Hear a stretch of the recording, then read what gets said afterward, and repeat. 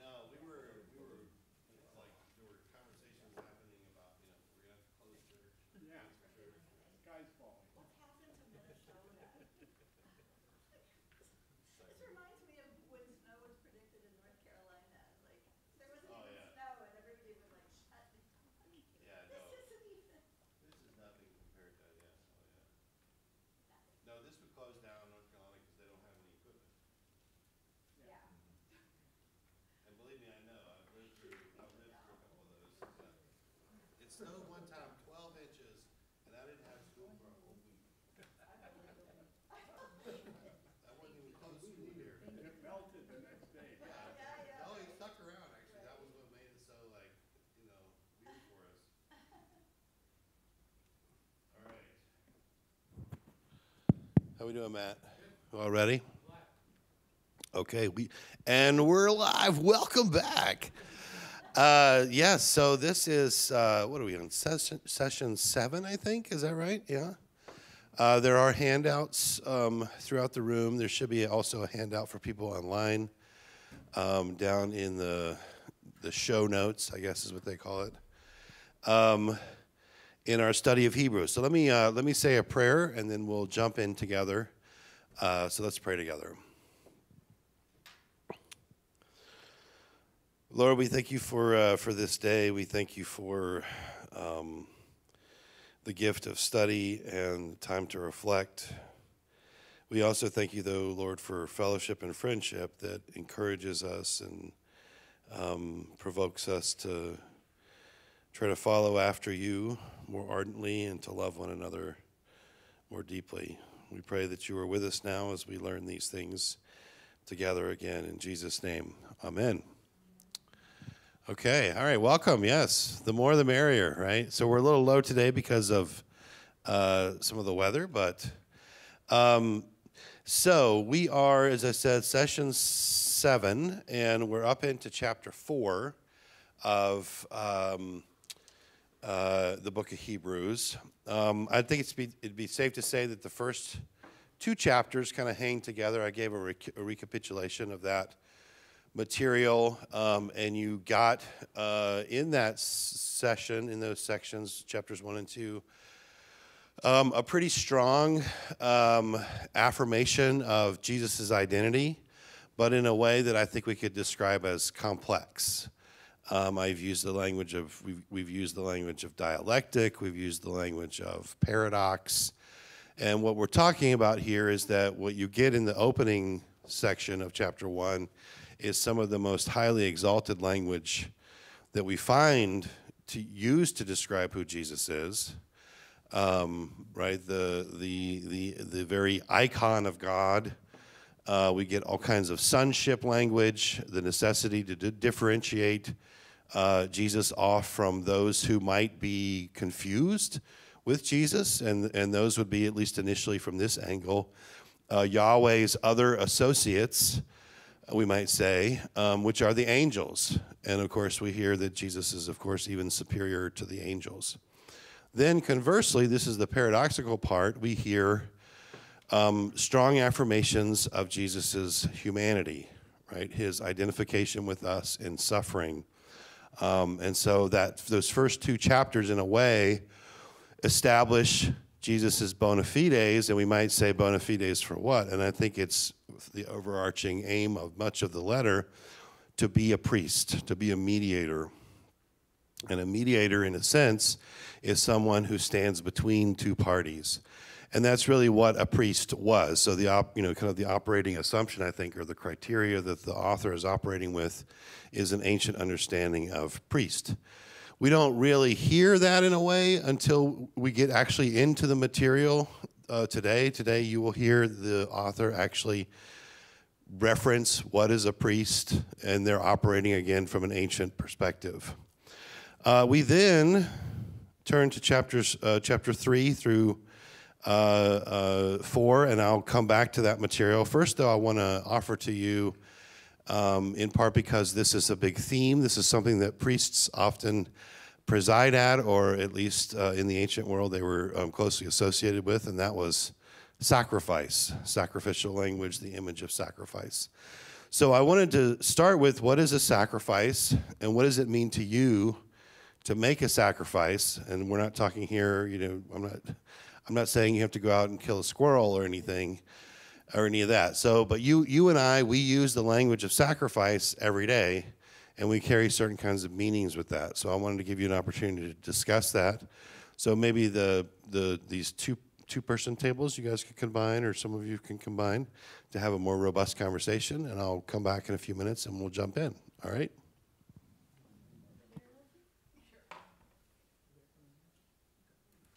Can we join you? Yes.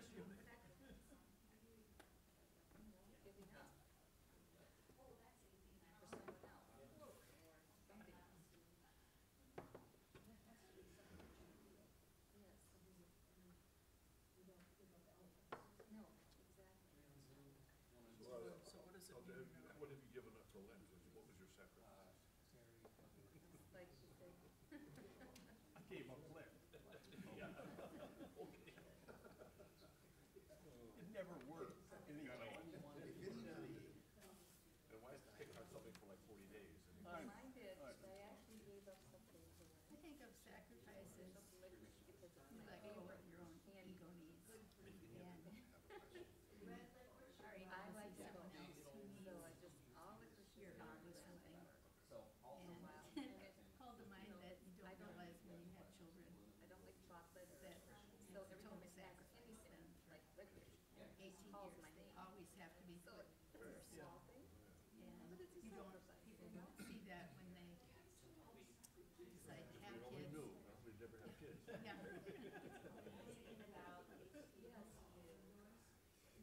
I think we're so egocentric about every choice that we make, and so a sacrifice will be going outside of that. Something that, the need is that I like a lot.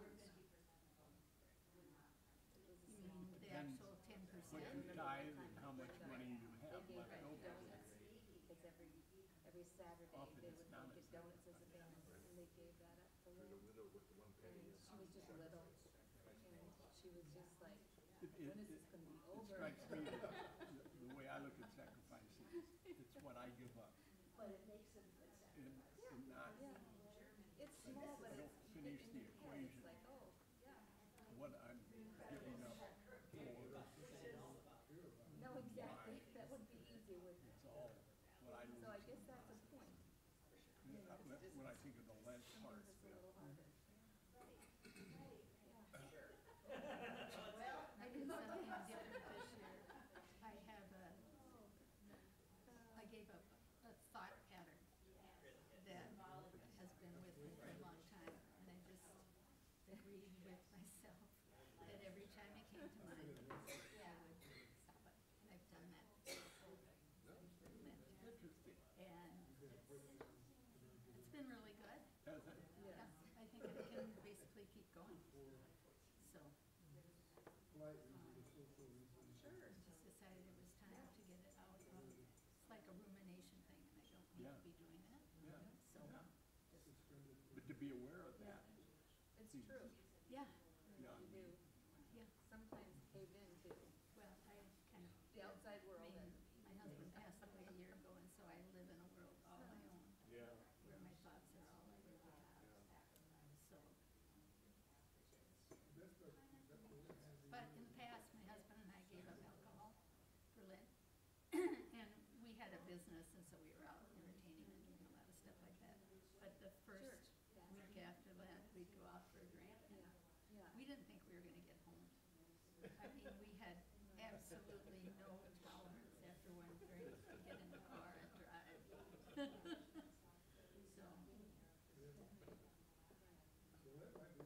And when you think about it, maybe it's not a sacrifice because in probably 90% of the case you can have something that's bad for you.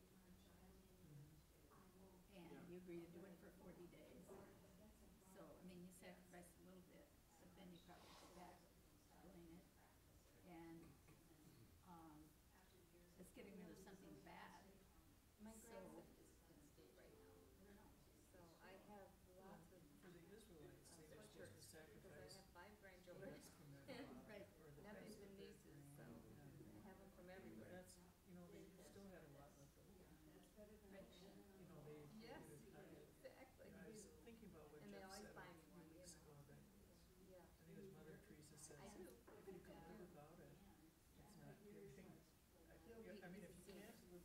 you can't live without it, it's not giving up something. And I thought, well, then none of us can really give anything without God. Just graduated last year at Cornell. Gets to be a difficult situation. Yeah, yeah. And our society has such an abundance of it. Actually went It's to, hard to actually give sacrificially, with there, of course, and skated there in hockey. Yeah, but unless you're way Yeah. beyond, unless you're Yeah. So now he plays I mean, with the making farm money-wise team and for material the New York things Islanders. wise. Yeah, so he's pretty good, yeah. And so long story short, I wear that sweatshirt with pride as well, even though my nephew, he's in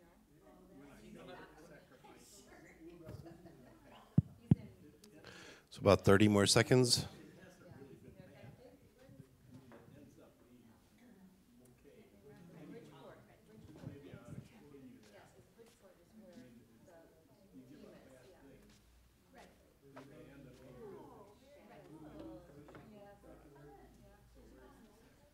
Some people do give us good things, like, some people give up typical Catholic things to give up meat for Lent. So that's something good in their life, that they're letting go. Okay, I want to invite everybody back. And gave you a couple of questions. There's a mic over here. So just wanted to hear what you talked about, thoughts that you had. What is a sacrifice, and what does it mean to you to make a sacrifice?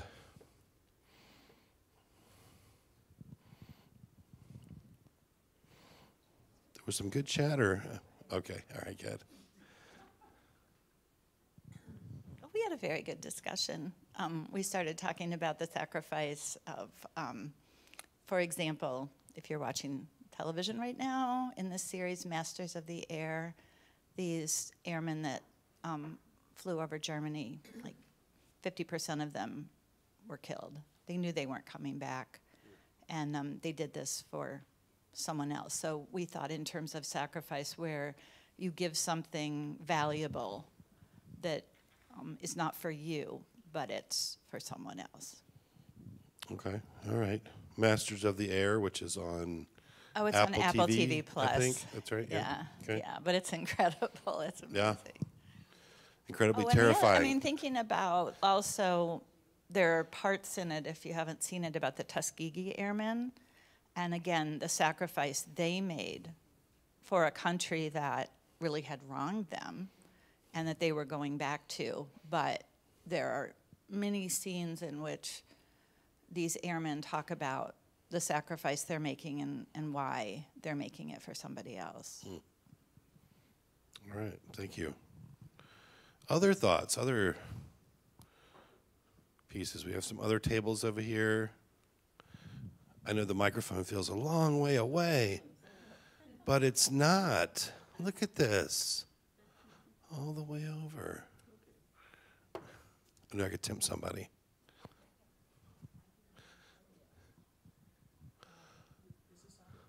It's the bottom one. Okay. You said it was on. We talked about, we asked whether tithing was a sacrifice, because it sort of matches what the Old Testament sacrifices were, part of their tithe. We talked about ego, sacrificing our egos to put some other people first. What else? Yeah, I mean, tithing is a great example I think typically we wind up somehow or another entwining our ideas of sacrifice that only with blood or death. And what we find actually in the Old Testament is that there are many, many, many other kinds of sacrifices that have nothing whatsoever to do with the shedding of blood. And I think what it leads us to is this vision that sacrifice has to do with setting something aside for another purpose, right? I mean, you can sacrifice for your children, right? You can sacrifice for members of your family. You can sacrifice your ego. You can set aside some of your money for your church, etc. All those have, I think, an element that is connected to this idea of sacrifice. And, of course, the example that you guys brought up as well would obviously also be a good one. All right, well, let's go ahead and we'll jump in together. We do have a fair amount of material, and even though I don't have as many people here to interrupt me constantly, no, I'm just teasing. I actually love that part. We already have a question. No, was that a joke? That was okay. All right. That's right. Jeff Pope's not here. Where are you, Jeff? They probably felt like they couldn't make it over. It was a close call. I mean, maybe he might be online. So just for a moment, I had kind of walked us through. I had actually forgotten I had this question for you to talk about, which is why I was starting to do the replay of everything. So chapters 1 and 2, establishing Jesus' bona fides in many ways to help us understand how Jesus is a high priest, a mediating figure, identify with Yahweh, identifies with us. In the section, particularly chapter 2, I think especially, a significant emphasis on Jesus' suffering. And this was, of course, a big question, and I think it continues to be a big question depending on the way that we think about what it means that Jesus suffered. Because in the ancient world, to suffer, and in particular to die the way that Jesus did die, was to be associated with shame. And rather than backing away from the shameful death, Hebrews leans into it in order to understand that, in fact, it is through Jesus' identification with basically human abasement that this is, in fact, part of the tool, the power by which God is going to overthrow the enemies that would stand against God. At the end, then, of chapter 2, and because I think maybe we could say because rhetorically it works very well, because one of the things I'll put up here probably in another lesson is to show you that there's an interesting pattern in Hebrews of exposition and exhortation. There are sort of sections of exposition, explanation, and then there's sections of exhortation. Don't turn away, don't do this, don't do that. So as we turn then into chapters 3 into the first half of chapter 4, we're kind of moving into an exhortation section there. And we're still, though, playing out of this Jesus as identifying with either God or us. We've already heard Jesus as identified with Yahweh, superior to the angels. Now we hear about Jesus identified with us, and yet superior to Moses, right? So this section works very well. Jesus is superior to Moses because he's a son and not simply a servant. And as I mentioned here, is a true mediator who accrues more honor and glory because of his faithfulness unto death. And he's the one to whom we should look. The reason, though, that this material works especially well for exhortation is because of who Moses had to deal with, which was, for this author, the wilderness generation. And this is a generation of folks who are resistant in the way that the author wants to play with this material. And the reason, of course, is to say something like, these folks beheld the glory of God working through Moses and the Exodus experience. They heard, in other words, they heard the gospel, is the way that the author operates.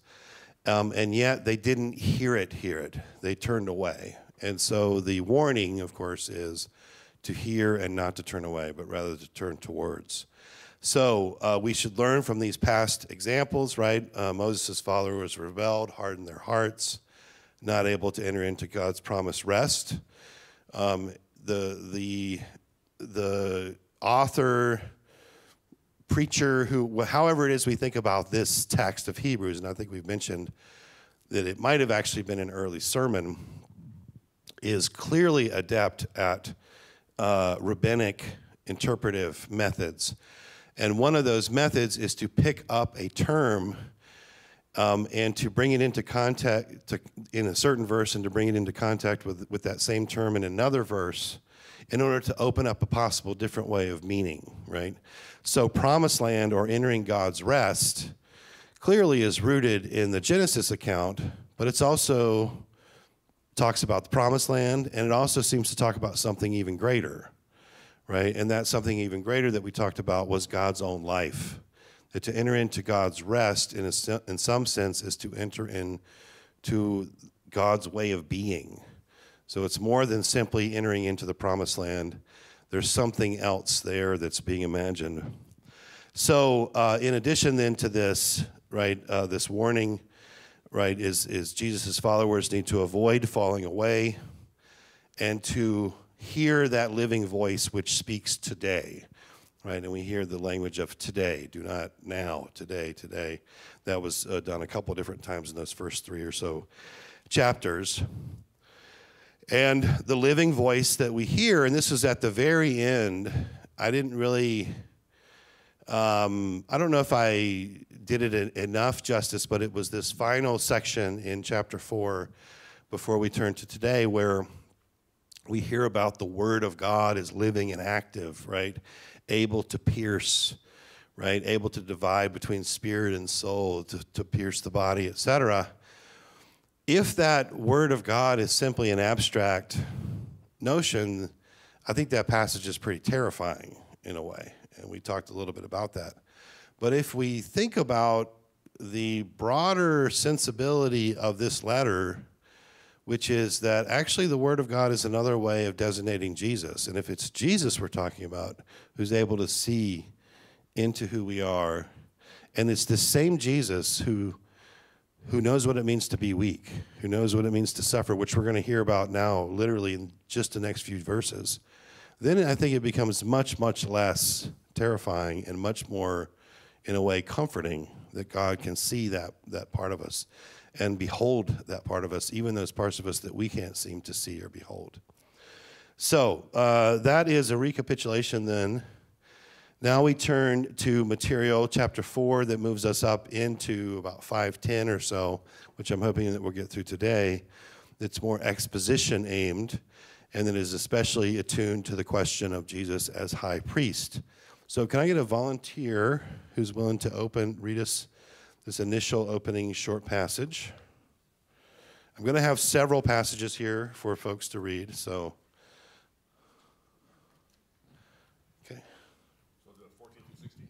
Yes. Since then, we have a great high priest who has passed through the heavens, Jesus, the Son of God. Let us hold fast to our confession. For we do not have a high priest who is unable to sympathize with our weaknesses, but we have one who in every respect has been tested as we are, yet without sin. Let us therefore approach the throne of grace with boldness, so that we may receive mercy and find grace to help in time of need. So this is essentially a statement that we're going to have unpacked as we move through the rest of the materials. We've already talked about the fact that there were different messianic expectations, and I think I mentioned this during our first session together in terms of the background.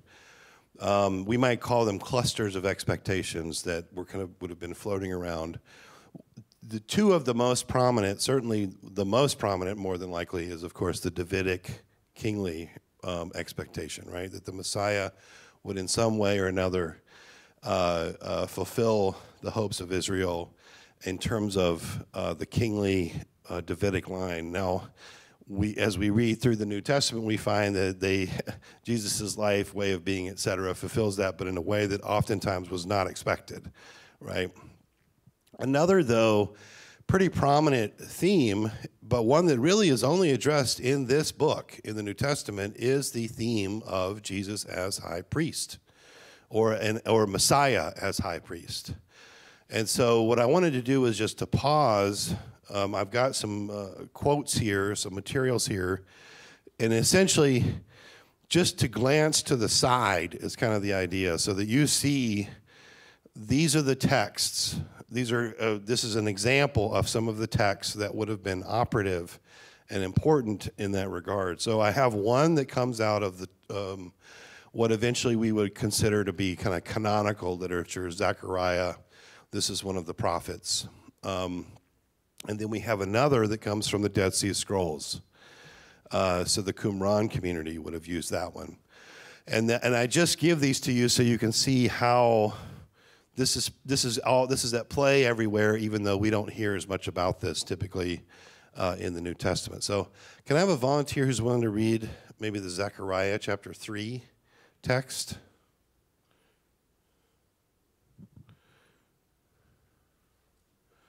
Okay. Can you speak it into the, yeah, thank you. Then he showed me the high priest Joshua standing before the angel of the Lord, and Satan standing at his right hand to accuse him. And the Lord said to Satan, "The Lord rebuke you, O Satan. The Lord who has chosen Jerusalem rebuke you. Is not this man a brand plucked from the fire?" Now Joshua was dressed with filthy clothes as he stood before the angel. The angel said to those who were standing before him, "Take off his filthy clothes." And to him he said, "See, I have taken your guilt away from you, and I will clothe you with festal apparel." And I said, "Let them put a clean turban on his head." So they put a clean turban on his head and clothed him with the apparel. And the angel of the Lord was standing by. Then the angel of the Lord assured Joshua, saying, "Thus says the Lord of hosts, if you will walk in my ways and keep my requirements, then you shall rule my house and have charge of my courts, and I will give you the right of access among those who are standing here.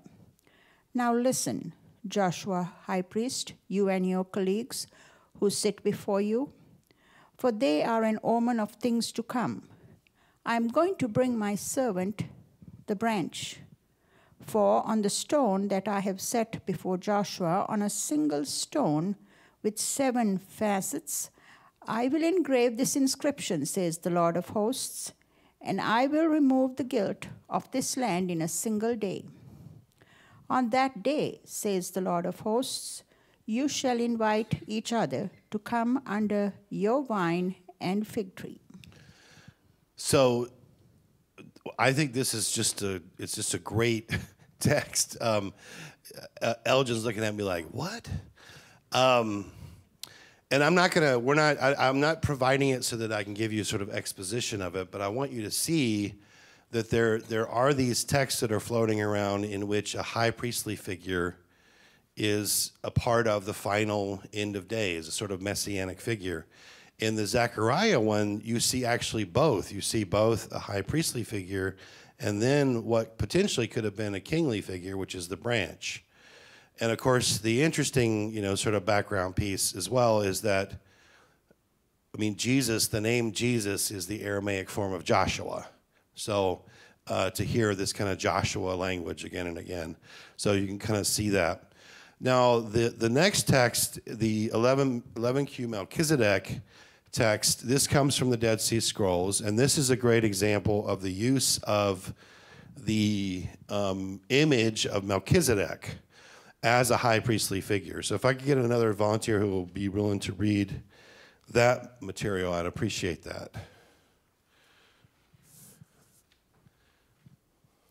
This is starting as for? Yes. And as for what he said, Leviticus 25:13, in this year of Jubilee, you shall return each one to his prospective property, as is written, Deuteronomy 15:2. This is the manner of effecting the release. Every creditor shall release what he lent to his neighbor. He shall not coerce his neighbor or his brother when the release for God has been proclaimed. Its interpretation for the last days refer to the captives about whom he said in Isaiah 61:1, to proclaim liberty to the captives. And he will make their rebels prisoners, and of the inheritance of, Melchizedek. Melchizedek. Thank you. I've seen that before. I've never said it. I skip over it. And they are the inheritance of Melchizedek, who will make them return. He will proclaim liberty for them, to free them from the debt of all their iniquities. And this will happen in the first week of the Jubilee, which follows the 9 Jubilees. And the Day of Atonement is the end of the 10th Jubilee, in which atonement will be made for all the sons of God and for the men of the lot of Melchizedek. And on the heights he will declare in their favor according to their lots, for it is the time of the year of grace for Melchizedek, to exalt in the trial the holy ones of God through the rule of judgment, as is written about him in the songs of David, who said in Psalms 18:21, Elohim will stand up to the assembly of El, isn't it? El, that's right. El, in the midst of the gods he judges. And about him he said, Psalms 7, 8, and 9, above it, return to the heights. God will judge the peoples. As for what he said, Psalms 82, 2, how long will you judge unjustly and show partiality to the wicked? Selah. Its interpretation concerns Belial. Thank you. In the spirit of his lot, who were rebels, all of them, turning aside from the commandments of God to commit evil. But Melchizedek will carry out the vengeance of God's judgments on this day, and they shall be freed from the hands of Belial and from the hands of all the spirits of his lot. To his aid shall come all the gods of assembly. This is the day of peace for which God spoke of old through the words of Isaiah the prophet, who said, Isaiah 52, 7, how beautiful upon the mountains are the feet of the messenger who announces peace, of the messenger of good who announces salvation, saying to Zion, your God reigns. Okay, there is so much interesting stuff in that passage. I wish we could spend the whole day just talking about that, but we're not going to. I really just wanted to show you. So this is a Jewish text produced by a Jewish sectarian group, the Essenes. They're the ones that are typically associated with producing the Dead Sea Scrolls. And what we see is that this is clearly a messianic text.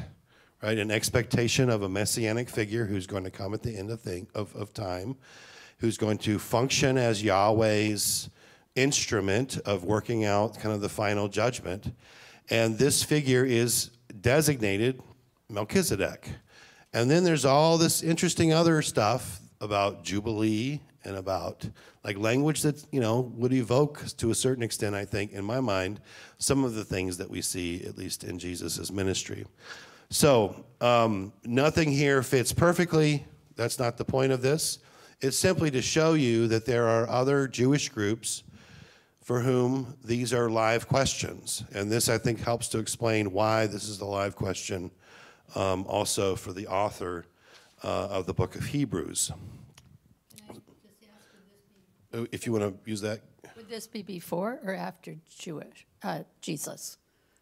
Well, the Zechariah text is obviously before. Right, but the Dead Sea, that's a good question. They're typically placed in the time of around, but I don't know precisely on 11Q Melchizedek.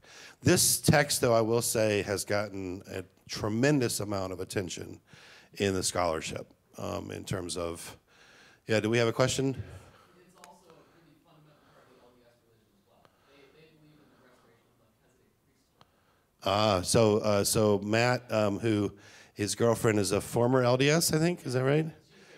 Yeah, so former LDS Mormon, and you were saying that they have a very strong priesthood Melchizedek component, yeah. That's actually something that, as a male, you learn through the church is Interesting. That puts us about 1,800 or so years later, but yeah, that's right. it's very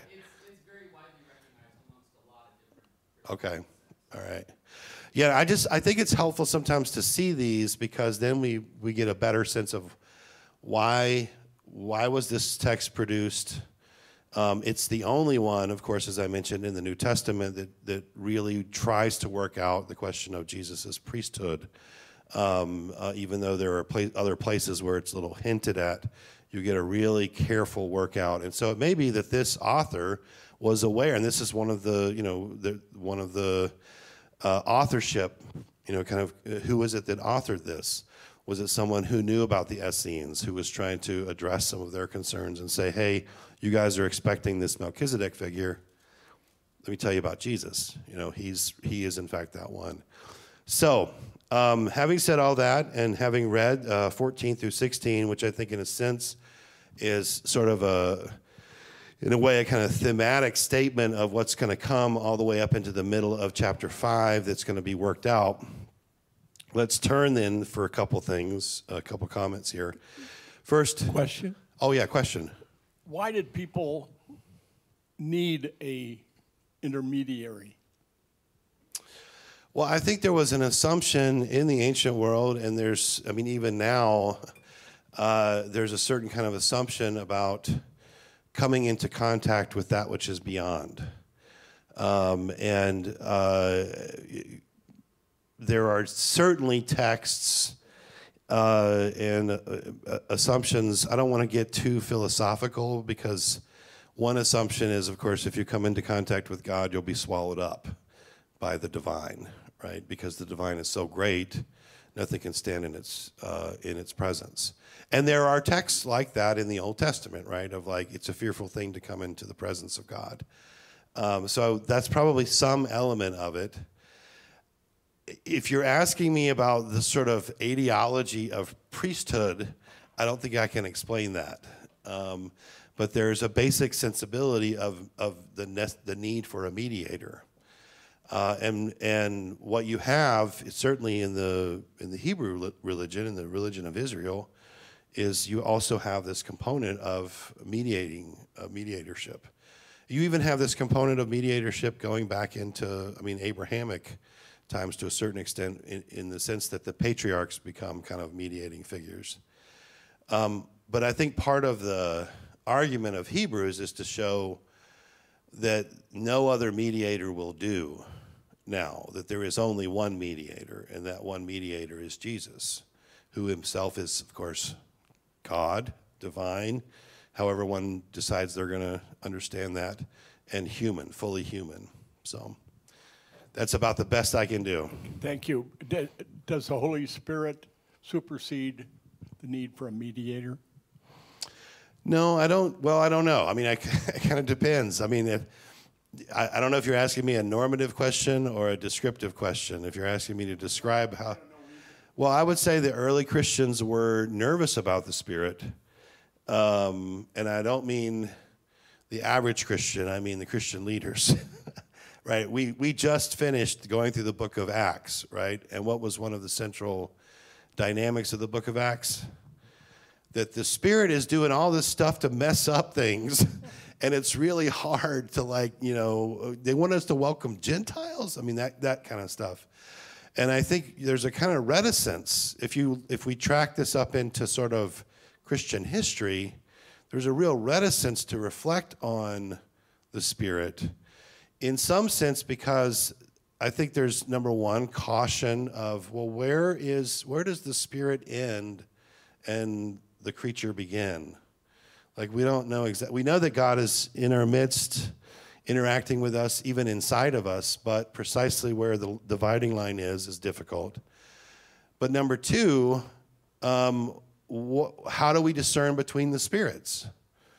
If you have the Spirit and you say one thing and it completely contradicts what I say and I have the Spirit, how do we discern between us? That's a sticky thing that any community has to kind of unfold, I think. So I think there's a kind of reticence of some of that. Yes, and then yes, the Spirit, to a certain extent, certainly is a part of the setting aside of mediatorship, but the Spirit that's given to us is not just any Spirit. It's not the Spirit in general. It's not the Spirit in vague. It's the Spirit of Jesus. It's the spirit of the mediator. So there's no real around it necessarily. There's just a going through it, kind of. Yeah. So the high priestly theme then, as I mentioned, Hebrews, this is its unique contribution to the New Testament and to kind of early Christian reflection.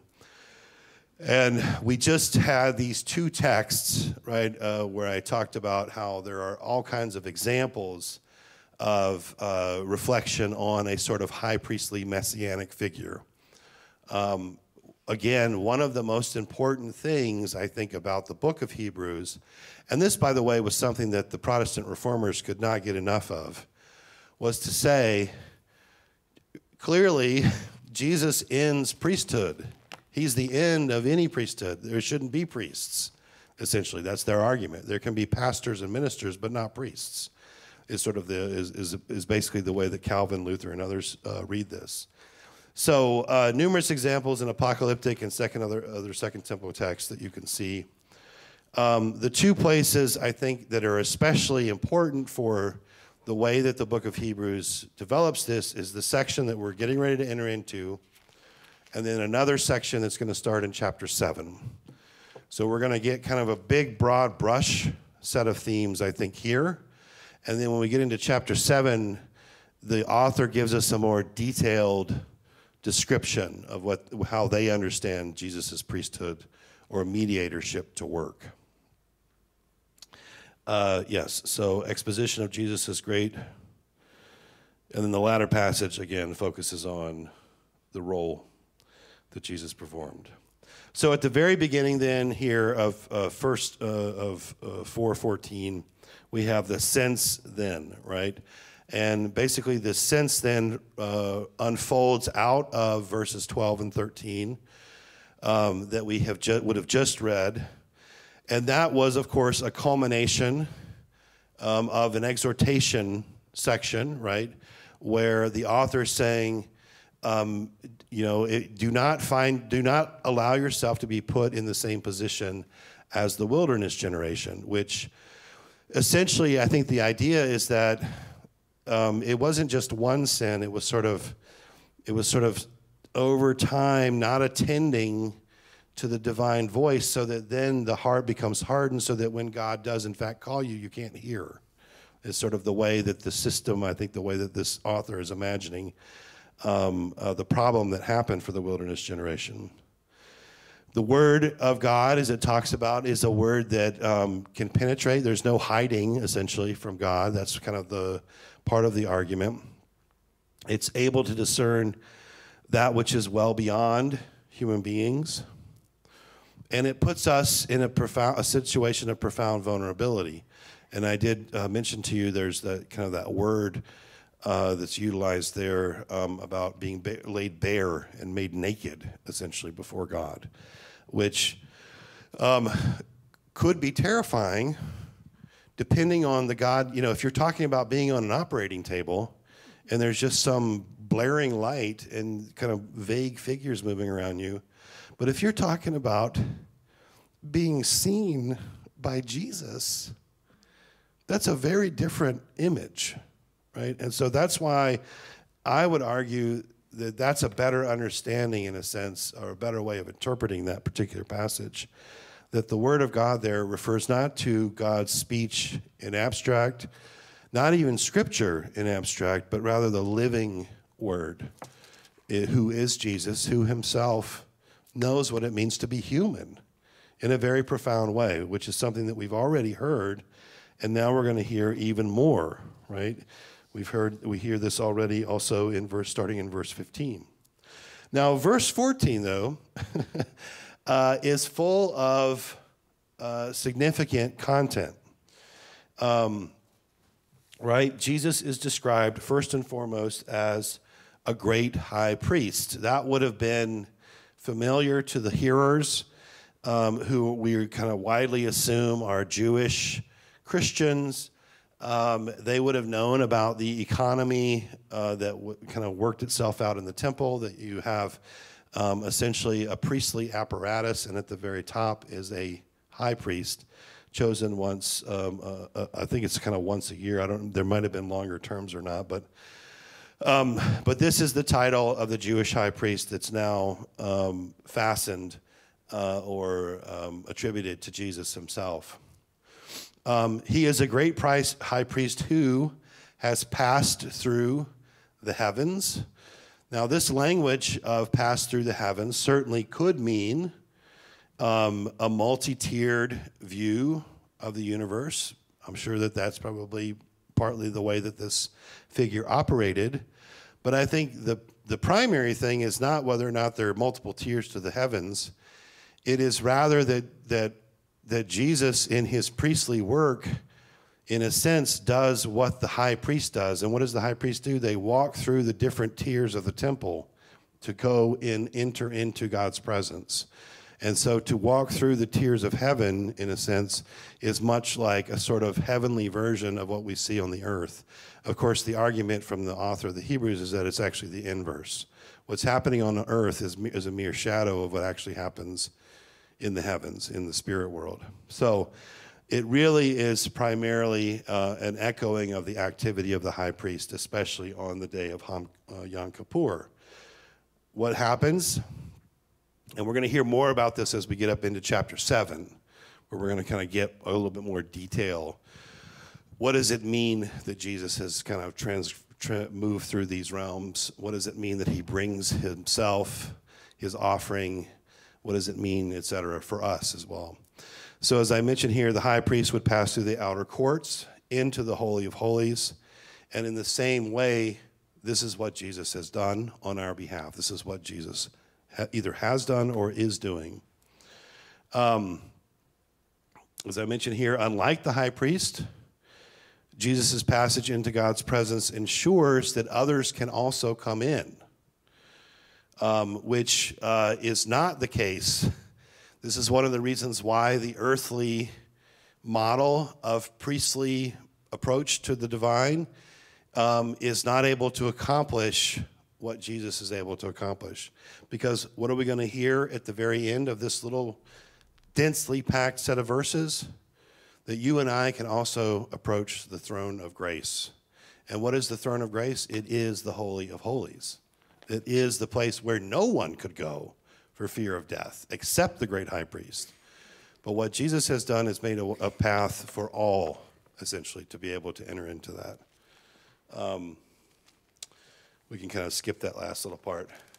He is titled here, right? Since then we have a great high priest who's passed through the heavens, who's blazed a trail, essentially, who's been a pioneer of our faith, which we already heard about. Jesus, the Son of God, right? Here is a title that also would have been familiar, but it would have been familiar well beyond the confines of Israel or Jewish expectation, because the emperors were called sons of God. They had it imprinted on their coins. It's a political title.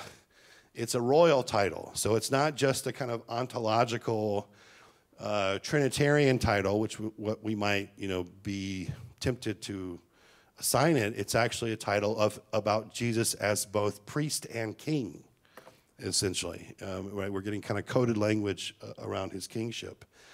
This echoes Psalm 2, Psalm 110. As I mentioned there, Augustus Caesar, among many, was considered a son of the gods. So effectively, what we're starting to get now is Jesus as priest-king. So there's a kind of entwining, we might say, of these different messianic expectations that Jews and others would have held. One of which we've talked about, the Davidic, right? The sense that Jesus or the Messiah was going to come from the line of David, was going to fulfill the hopes for a new king, a new kingdom. The other of which, of course, that we read today, the expectations and hopes for a cleansed temple and a new priesthood headed by a new high priest. Right? All those meet, in a sense, is what the author is saying in the person of Jesus. So the priest-king. So Jesus then, as this figure, as I say here, because Jesus, the one who shared in our weakness, is enthroned, we know now that we also can approach God's throne. So one radically like us has not only traversed the earthly path, but they have traversed literally into God's presence. And now this all assumes, I'm not saying that you have to assume this, but I am saying that from the perspective of the author, their assumption is that what happened in the temple, like in Jerusalem, was a kind of mimic of what was happening in the heavens. That was what made it effective in their mind, all right? So the argument is that Jesus has now fulfilled this. And in a sense, it's not necessary anymore, right? That this is part of the argument. And so this is one of the reasons why it's not clear, was this Hebrews, was this produced before the destruction of the temple or after the destruction of the temple? What is clear is that whatever Christianity is going to be, it's not going to be temple-centric. It doesn't need a temple anymore, right, effectively. It doesn't need a priesthood.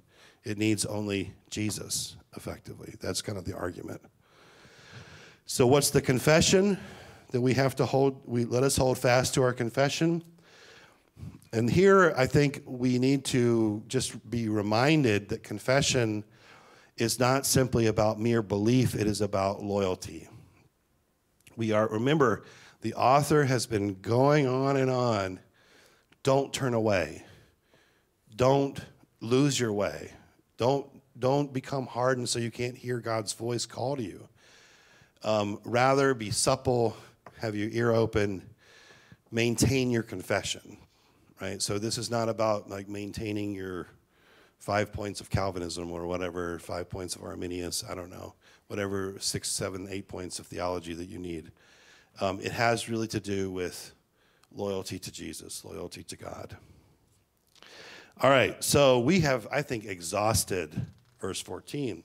I feel very good and confident about that. So let's move on to verses 15 and 16. So with verse 15 then, we start to get now these really, it's hard to say these are the kinds of texts that are worth sitting with in this book, because this book is very dense, right? And I'm doing my best, Tom, I'm trying. But there are these places where, like, listen to this. For we do not have a high priest who is unable to sympathize with our weaknesses, but we have one who in every respect has been tested as we are, but didn't fold, right? Yet was without sin. That's the end. So we have someone who can profoundly identify with us and the difficulty of what it means to be human, what it means to follow God's will in this life, the kind of extended experience of something like that. So that's verse 15, right? We've already heard that Jesus is like us in every way, going back into chapter 2. Now we hear it again as a kind of encouragement. Because Jesus is like us in every way, we should be encouraged also to be able to enter into God's presence as we follow behind Jesus, not on our own value or on our own worth, but because of what Jesus himself has done, what he's opened up. He was tested, right? And we've talked a little bit about the idea of testing in the ancient world. And I think the basic imagery here is the imagery that we might pull out of metallurgy, of refining and testing precious metals. Right? The reason that you put them under fire is to get the dross and the impurities out, and to prove the fullness or the value or whatever it is the case may be.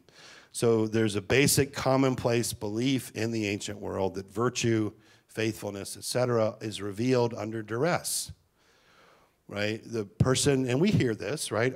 Your character shows up, who you really are, shows up in some ways in situations of duress. And I think it's that same basic idea that's being kind of talked about here. Jesus has been in and through situations of genuine duress. And these are the kind of verses that also raise all kinds of very interesting, profound theological questions, which is, could Jesus have sinned or not? And for some, they're like, well, yes, he could have sinned. Otherwise, the testing doesn't make any sense because it's not a real test. For others, no, of course he could never have sinned because he's God's son. But you can have those kinds of arguments based on a text like this and a few others actually all in the book of Hebrews. So that they don't resolve this here, but we can simply say Jesus' testing results in the revelation that he is without sin because he withstands the test, right? He's not faithless, he's faithful. And therefore, he has sympatheia. He has an ability to identify with us, right? It opens him outward towards others. This actually is an important point that I do want to highlight, which is there is a commonplace belief that testing reveals the quality of your commitment to something, but it is not a commonplace belief that testing will open you up to the weaknesses of others. That is something that is unique and uniquely stated here, even if it's done so in a somewhat indirect fashion. Jesus' testing opens him outward towards others, because the typical idea would be, you guys also need to withstand the test. But the truth is that we typically can't, right? And that's not even up for discussion here, at least not in the form that Jesus had. All right, so then turning then to verse 16, A, I believe. Yes, I guess A. Oh my, and then I've got an entire thing on 16B. I need to cut this down, I think. So verse 16a, let us therefore approach the throne of grace with boldness, right? Because we have one who has traversed the heavens on our behalf, has made a path for us, is like us in every way, but did not sin. We now know that we can also approach the throne of grace. So rather than Jesus' suffering being a source of embarrassment, it's actually the doorway that allows us also to enter in, because it is the expression of God's identification with us, of solidarity with us, right? That's what his death and his testing reveals. So it is the suffering Messiah, in a sense, who stands before God, who is enthroned. And we'll get enthronement language a little bit later. When one could simply say something like, as I mentioned here, that Jesus is faithful unto death. And it is his faithfulness in all of its complexity that is the source.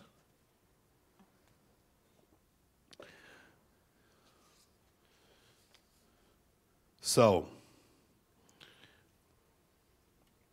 Jesus' enthronement then, and his high priestly work, as I mentioned here, on our behalf, it opens up a pathway for us also to approach God through prayer. Obviously, that's what's being envisioned here.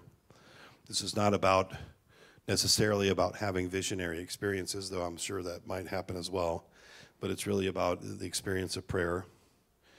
And we can approach God with confidence to receive mercy and grace. Grace, of course, is this act of liberating us from the fear of death.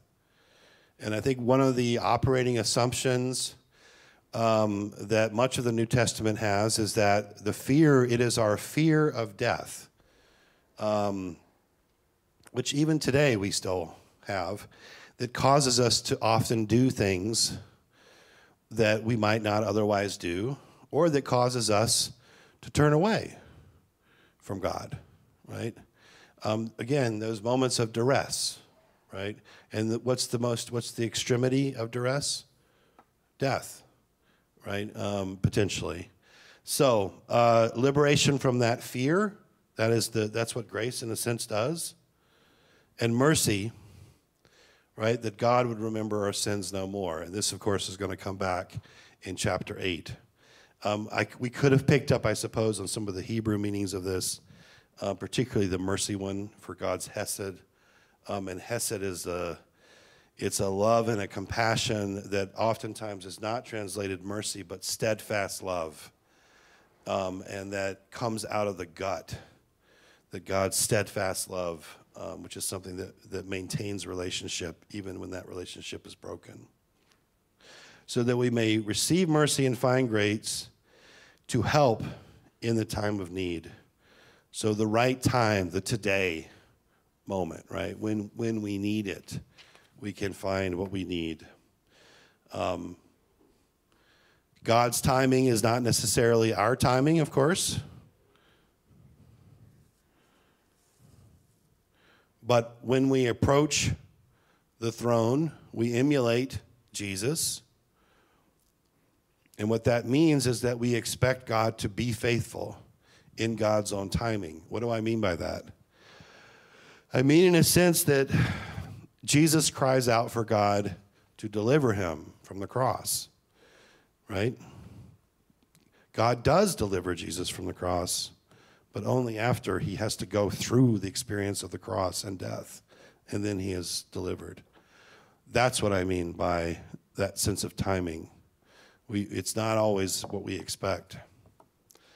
So, I've already kind of actually brought this up. Could Jesus have sinned? And the tradition, again, the Christian tradition is divided on this question. Some argue that the humanity that Jesus assumed is fully like us. It's sinful flesh, sinful humanity. For others, it's sinless flesh. I'm not going to go into the metaphysics of this. I feel like I'm already kind of blowing your minds as it is. So let me stop there, and we'll pause for a minute over our 3 verses that we have fully unpacked. I think we'll kind of things will kind of hum along a little bit more in just a moment. I think we'll see. Comments, questions, objections, long breaths. An all-knowing God doesn't remember anymore? Well, I mean, this is what 8:12 says. Yeah, God remembers our sin. That's more than likely that's simply a euphemism, or not a euphemism, but an idiom that simply means that they are no longer front and center. They're no longer how God regards us, etc.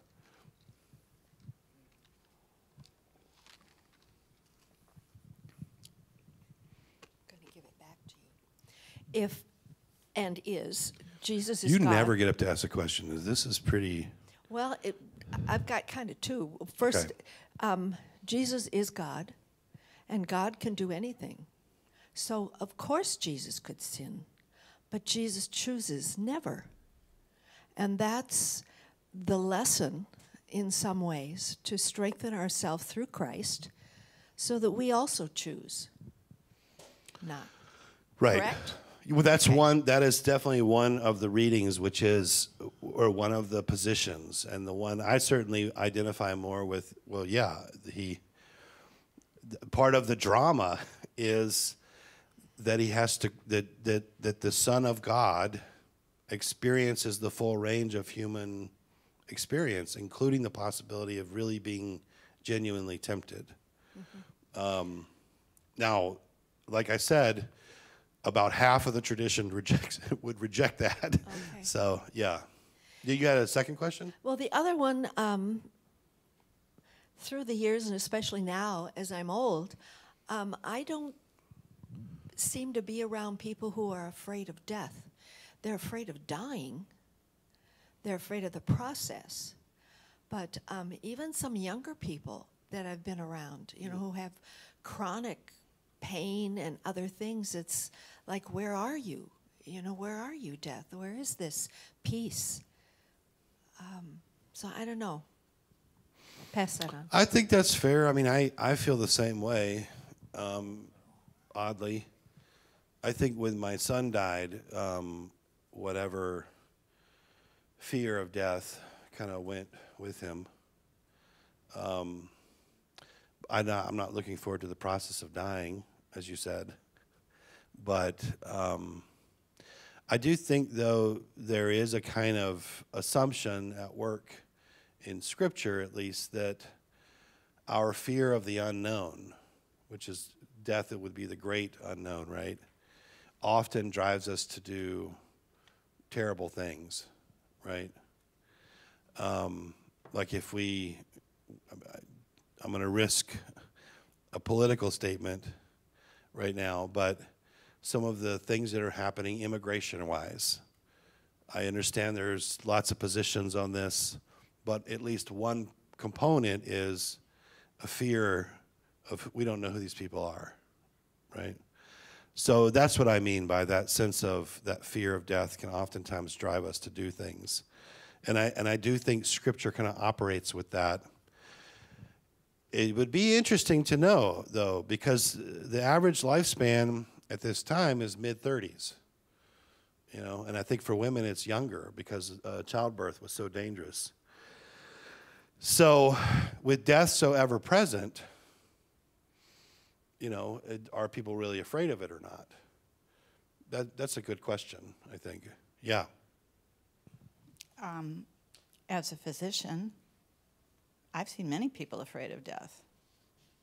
I think it's fear of the unknown. It's fear of separation. It's a lot of things. What happens to your body. So it yeah, kind I of think depends. it probably depends on the death. Like yeah. I think about my mom's death, and my mom died at 67. Her birthday was Saturday, so that's one of the reasons why she's on my mind. And she got cancer. We didn't really have cancer in the family tree. And probably the first part of that process was filled with fear. There was a lot of fear. And as she went into the process of actively dying, there was a fair amount of unfinished business, you know, in life, in relationships. I think by the end, she was very much not afraid, you know. But as she was going through the process, you know, you had to work through the fear of the, like you said, you know, the unknown. So, yeah. A little bit more on that. You know, when you see and kind of like watch a lot of historical things and some of this World War II stuff is people are reading about the massacre that Stalin in the 30s did to the Ukrainians, and people were just dumped into mass graves, or maybe what's happened to the remains of Native Americans. But I think people have a fear of what happens to their body, and it's why so many people, I think, still have difficulty, at least as I've encountered, so I worked in the cancer field, with what to do with their body after, whether they are cremated, whether they are, you know, embalmed, and there's different traditions around that. To me, I think a lot of that is a deep-seated fear of death. I don't know how it's expressed in different people, but how reassuring to know that grace liberates you from the fear of death, whatever form it may take in a person. Yeah, I think this is a fascinating conversation. I wish I could continue it. Well, when you were talking about it, I was thinking like the ancient Roman practice, which actually is pretty common among many ancient peoples, and even maybe we might even say today, of visiting the graves, you know, and as in some ways communing or being in contact with the ancestors. And I wonder if there's a part of that clearly of a belief about something more, something beyond, but there's also something that is being communicated to the people who are alive, that you're not going to be forgotten when you die, which is a part of because that is a question of erasure. Where do we go? Will we be remembered, right? So, before I get too emotional, let's go forward. Can I get a volunteer who's willing to read our next verses? Every high priest chosen from among mortals is put in charge of things pertaining to God on their behalf, to offer gifts and sacrifices for sin. He is able to deal gently with the ignorant and wayward, since he himself is subject to weakness. And because of this, he must offer sacrifice for his own sins as well as for those of the people. And one does not presume to take this honor, but takes it only when called by God, just as Aaron was. So here we have the operative criteria, in a sense, that has been determining the author, speaker, all along the way as they've been trying to make the case that Jesus himself is a high priest, is a priest. Obviously, the great caveat is in the middle, right? Jesus doesn't need to offer sacrifices for himself, but he offers them rather on behalf of others, etc. So we'll kind of unpack this. I think we may wind up stopping with this particular passage, but so verses 1 through 4, this offers to us a catalog of priestly characteristics, at least the way these would be pretty commonplace for how people thought about what it meant to be a priest, and then I think more than likely even more specific in the Jewish world, right, how they thought about the high priest. These are then going to be mapped onto the work that Jesus himself does in verses 5 through 10. So we're getting the catalog here, and then we're going to get, in some ways, how Jesus fulfills that in the next set of verses. So number 1, is priests are representatives, right, of the people, and therefore, in a sense, they have to come from the people. And we've already heard, right, we've already had established Jesus' bona fides as one of us in a very, very strong fashion. The work that they do, as it says in verse 1, every high priest chosen from among mortals is put in charge of things pertaining to God on their behalf, to offer gifts and sacrifices for sins. So this gets us then to the divine things, is the offering of gifts and sacrifices. Now, the commentators are kind of divided.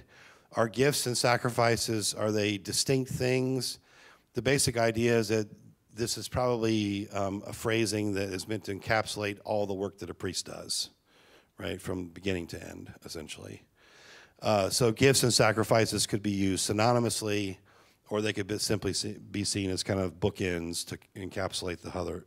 The key word, the main word, is not so much gifts and sacrifices, it's the work of offering. That's the key word here. So the key word is to offer. And this, I think, is helpful for us as we think about, well, what is a sacrifice? To offer something is to take it from one place and put it into another place, in its most basic sense. That's the basic idea, at least in terms of the technical meaning here. So it has to do with the transference of something from one realm to another realm. And if we're talking here within a kind of religious realm, it would go from a profane to a sacred, or from we might use the language, I guess, of secular and sacred, even if those are problematic categories. So the idea then, the work of giving gifts and offerings then does not have primarily to do with killing animals. It has rather to do with setting certain things aside for God.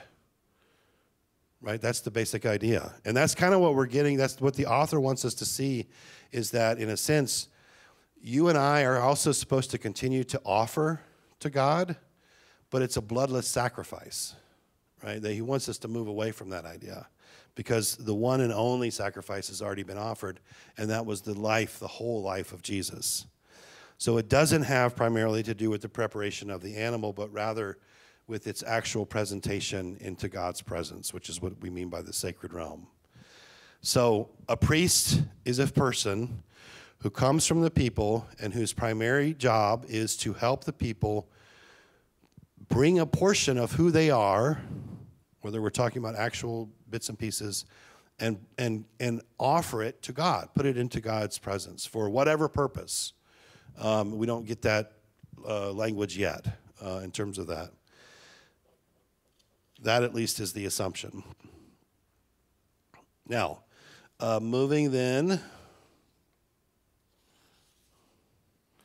again, the average priest into verses 2 and 3, and then 4. He is able to deal gently with the ignorant and the wayward, since he himself is subject to weakness. So ignorant and wayward.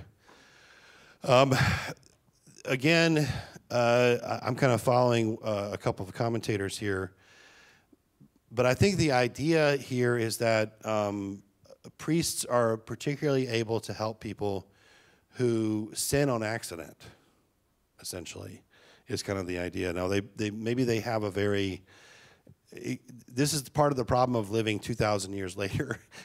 We have such different visions of what sin is.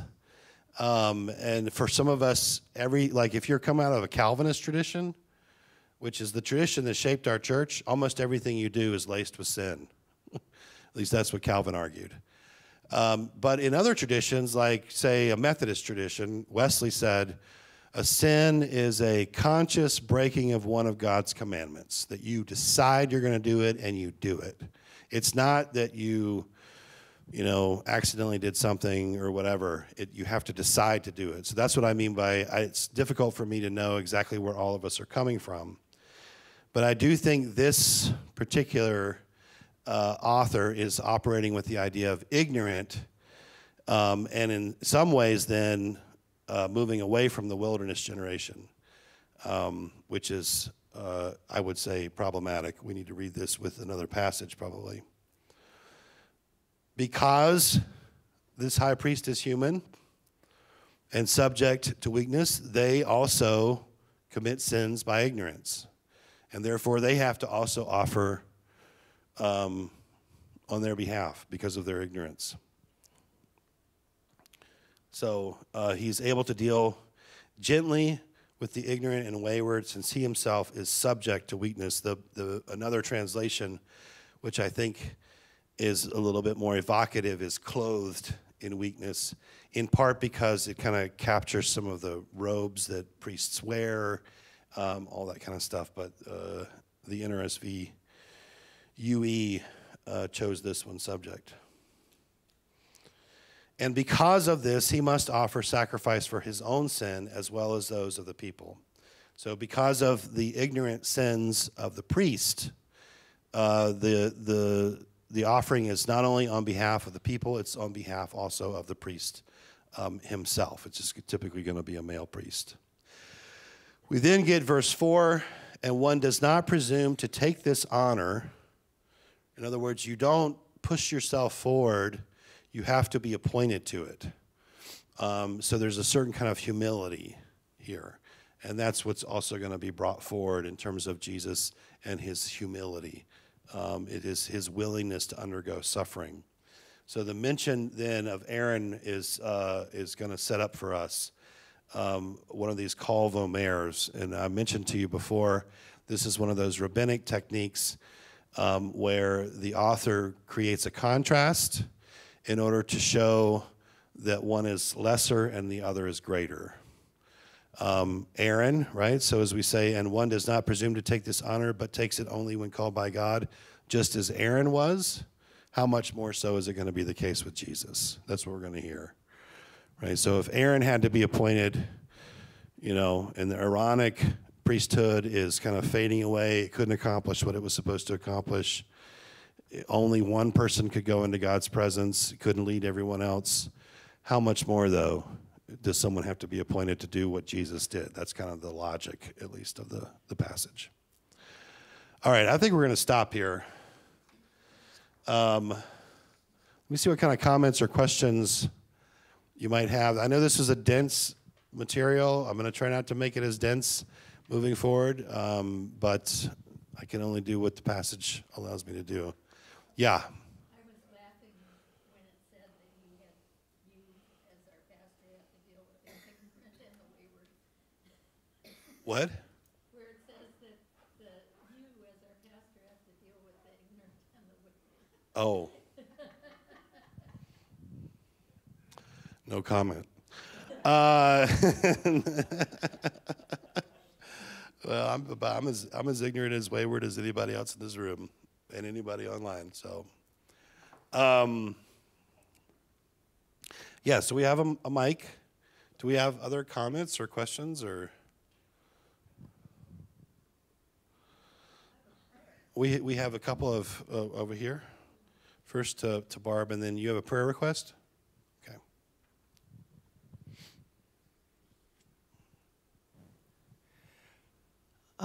I just think it's a beautiful text, especially to the Hebrew people as they're adjusting the change of following Christ. They still have their high priest, but I mean, he's not really an intermediary because he's not between them and God, because he is God, right? And also, I think it's so comforting that to realize Jesus knows what our suffering is like. Yeah, I especially that last part resonates so deeply. And there are those passages in chapter 2, now in chapter 4. I think there's another one in chapter 6 that Jesus really knows, what it's like to be human. And that is deeply comforting, right? Yeah. Yeah. Diane Getch called us last night. Dave is in the hospital, and they can't figure out what's wrong. They have eliminated a stroke, but their daughter and son flew out yesterday at 3 to be with them. So keep them in your prayers. We will, yeah. I'll pray for them actually right now. Was actually wondering, well, I talked to Matt just a second ago to ask him if Diane was on Zoom. Are there any questions from folks on Zoom? No? All right. Well, let's say a prayer. We'll pray our way out, and we'll remember Diane and Dave as well, and any other folks that are on our hearts. Lord, we thank you that you are indeed able to identify with us in our weakness, in our suffering, in our struggles. And Lord, I hope in all the other ways in which we're human, your presence is needed and wanted, and we invite you in. Help us, O God, to be supple. Help our hearts to be open and our ears to be open so that we might hear the call to turn towards you and towards our neighbor in new and profound ways. We think especially today, O Lord, of the Getch family, of Diane and Dave and the children, that you're with the physicians as they're trying to understand what is going on with Dave, that I pray also for him that he is comforted and he's not afraid, he's not gripped by fear, but rather senses your presence. And the same I pray for Diane as well. We pray for health and we pray for recovery, but we pray especially for your nearness in this time. Thank you, Lord, that you hear our prayers and that you answer them. We ask and pray all these things in your name.